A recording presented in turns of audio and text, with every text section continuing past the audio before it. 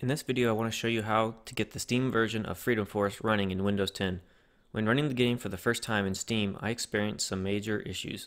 On the first mission, I could not order my hero to move at all using the left mouse button. The cursor would remain a fist for attacking. I also experienced an issue where the character would just disappear. Even when I was able to order the character to move using the right-click menu, the character did not move around correctly. Here you can see what it looked like.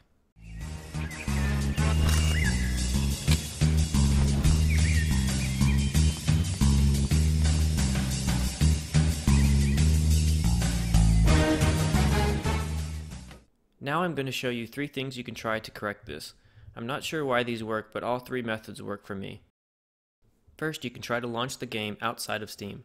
To do this, find Freedom Force in Steam, right-click and go to Properties. Then click the Local Files tab and then the Browse Local Files button.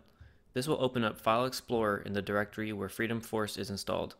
Then you can just double-click the F-Force executable to run the game. This fixes the game as seen here.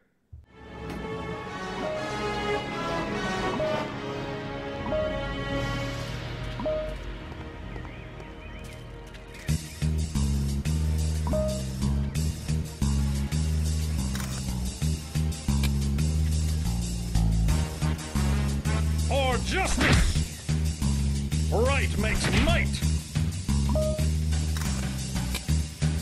For justice! The second thing you can try is to right-click the F-Force executable and go to Properties. Then, in the Compatibility tab, under the Settings section, click Run this program as administrator. Hit Apply and then OK. Then you can launch the game from Steam by clicking the play button as normal, and this also seems to fix the left mouse button issue, as you can see in the video here.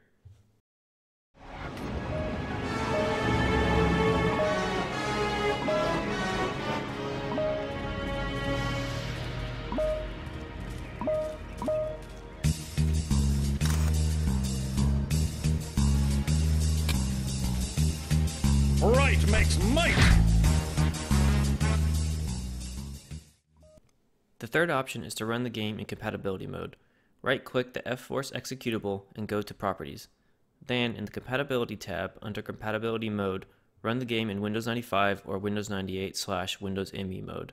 They both seem to work about the same. Here I am picking Windows 95. The problem I discovered with this option is that the music will sometimes stutter.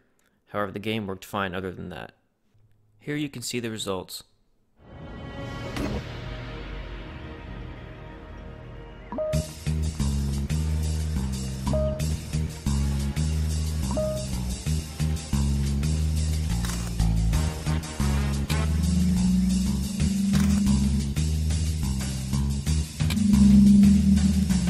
For justice!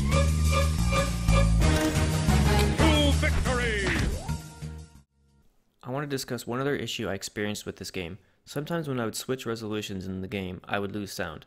To fix this, you just need to go into the Game Options and then the Sound tab and pick Direct Sound 3D Software Emulation as the provider.